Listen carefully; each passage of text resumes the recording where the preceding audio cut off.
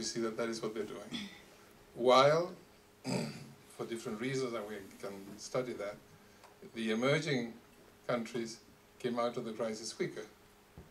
In part because we decided to adopt policies that were not the ones that were forced on us in Latin America in the 80s and Asia in the 90s.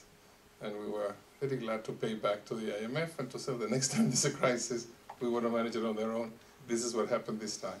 So the issue of how is it that we shape the future is going to depend on an enormous amount on the ideas and the perspectives and the thinking that we can generate from the South. So again, President Nkapa, Martin, Deepak, members of the board, I think that you have done a fantastic job, but the job that we have in front of us is even greater, because the potential for helping to shape what is going to come in the future when the crisis in Europe is what it is, and with the situation that we've seen in the United States is what it is, implies that there's a certain responsibility to be able to put those ideas on the table, not just to defend our interests, but to help shape a much better world than the one we had before the crisis, and definitely the one we have now.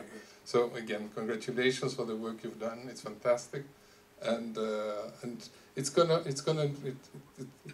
have, it has had, but it's gonna have in the future a much greater need and a greater impact, precisely because of the things that I'm saying. So thanks a lot. Thank you very much, President. A great pleasure to see you again.